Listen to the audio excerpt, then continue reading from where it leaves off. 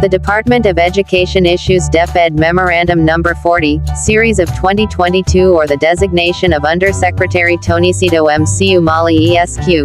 CESO 1 is the department's Data Protection Officer DPO.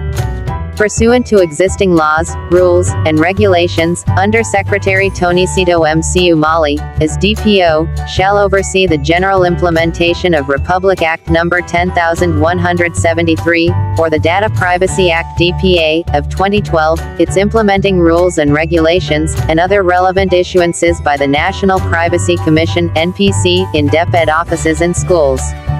For more information, read Deped Memorandum No. 40, Series of 2022, https://bit.ly/dm40s2022 courtesy from Deped Philippines Facebook page.